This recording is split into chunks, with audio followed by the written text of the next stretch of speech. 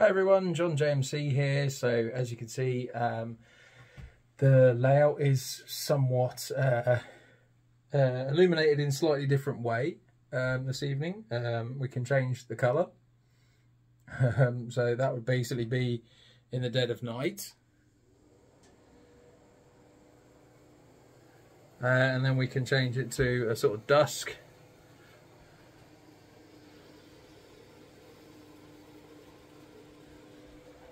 And then we can also then change it to an overcast day.